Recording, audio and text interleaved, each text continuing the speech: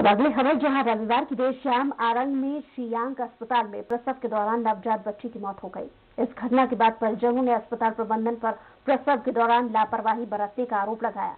परिजनों ने बताया है कि प्रसूता को गांव के सरकारी अस्पताल में डॉक्टर नहीं होने के चलते आनन फानन में श्रीयांश अस्पताल भर्ती कराया गया था, लेकिन वहां भी डॉक्टर नहीं थे, जिसके चलते नर्स और कंपाउंडर ने ही प्रसव करा दिया, जिससे नवजात की मौत हो गई। और परिजनों ने आरंग थाना में अस्पताल के खिलाफ जमकर मामले को उठाया और मामले को दर्ज कराने की कोशिश की।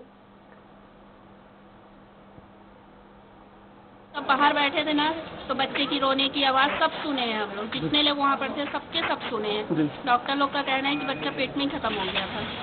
तो यहाँ पे हमको पता चला, सब ऊपर लेके चले गए बच्चे को, तो बाद में फिर ज्यादा जानकारी के साथ स्वराज तुकेश्वर लोधी फोन लाइन पर जुड़ गए। तुकेश्वर, अस्पताल की लापरवाही पर अस्पताल प्रबंधन का क्या रवैया सामने आया? जी, आपको बता दें, ये महासमुंद जिले के बिरकोनी गांव की रहने वाली गर्भवती निधि शर्मा को प्रसव के लिए गांव के हॉस्पिटल में डॉक्टर नहीं होने के कारण आरंग के श्रेयांश हॉस्पिटल में भर्ती कराया गया था। भर्ती करने से पहले परिजनों ने श्रेयांश हॉस्पिटल से विशेषज्ञ डॉक्टर उपलब्ध होने की जानकारी भी मांगी थी, जिस पर अस्पताल प्रबंधन ने विशेषज्ञ डॉक्टर और अनुभवी चिकित्सा टीम होने की बात कहकर प्रसूता को अपने यहाँ भर्ती किया था। प्रसव के दौरान नवजात बच्ची की मौत हो गई। परिजनों का कहना है कि प्रसव के दौरान कोई भी डॉक्टर मौजूद नहीं था। तो कुल मिलाकर लापरवाही अस्पताल प्रशासन की नजर आई है, लेकिन जिम्मेदार इससे पल्ला झाड़ रहे हैं। बहुत शुक्रिया तमाम जानकारी के लिए। जी,